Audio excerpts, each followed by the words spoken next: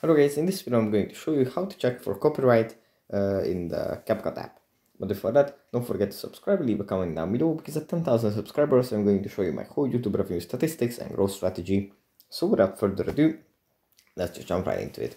First you have to open up the CapCut app. And here it opens up in the edit menu where we have our projects. From here we just tap on one that we want to edit.